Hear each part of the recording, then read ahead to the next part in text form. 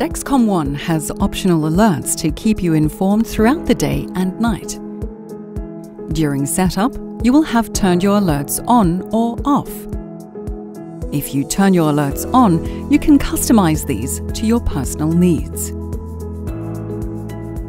To customize your alerts or to turn them on or off, tap Settings in the app and then tap Alerts. To customize your low alert, tap Low and choose the level you want to be alerted at. Once done, tap Save.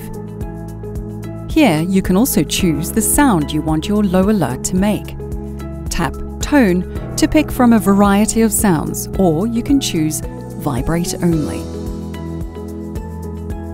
You can turn on Snooze to get a repeat alert if your sensor reading stays low. You choose how long your snooze time will be. Now let's customize the high alert. Tap High and choose the level you want to be alerted at. Once done, tap Save.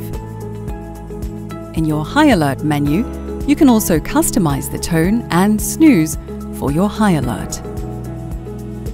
You have the option to delay your first high alert until your sensor reading is consistently high for the amount of time you choose. For example, the alert will not sound until you have been in your high range for over 30 minutes. Your low alert is the red line on the glucose graph. When you go below your low alert setting, the app alerts you and the circle turns red. Your high alert is the yellow line on the glucose graph. When you go above the high alert setting, the app alerts you and the circle turns yellow. It is important to know how your alert sounds work. Both the high and low alerts follow your phone settings. So, if your phone's on silent or do not disturb, your alerts will be silent.